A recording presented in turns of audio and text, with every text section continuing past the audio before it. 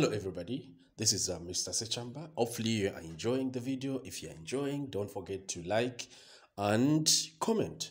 All right, so in this video, we'll try to discuss about a cone, okay, in mensuration. So you've got a cone right here, okay?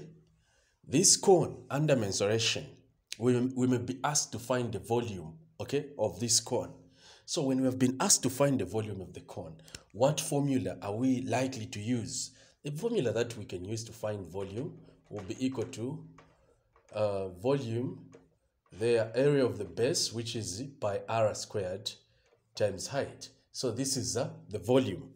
Always when you've been asked to find volume over a cone, try to find area of the base and multiply it by the height. This is a formula we normally use.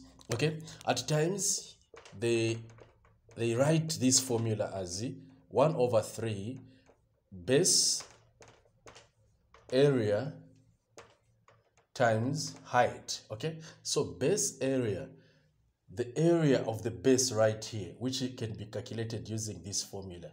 Okay, so this is all about finding volume of a cone. Okay, so now let's say we've got they've given us the diameter.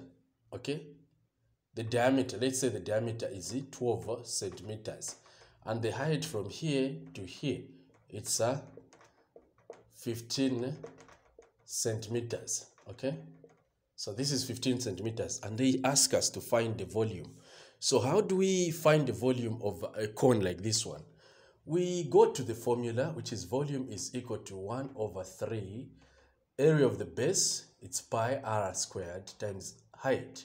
So 1/3 times 3.142, this is the pi, okay, times the radius. Now look, they've given us the diameter from here to here, but we need the radius. So the radius will be half over of this, which is a 6. So just a 6 squared times the height, which is 15. So now when we reach this point, we get our calculator. We say 1 times 3.142 times 6 squared times 15. What are we getting? We're getting 1696.68. You divide by 3. So when you divide by 3, we are getting a 5.56 centimeter cubed. So this is the volume.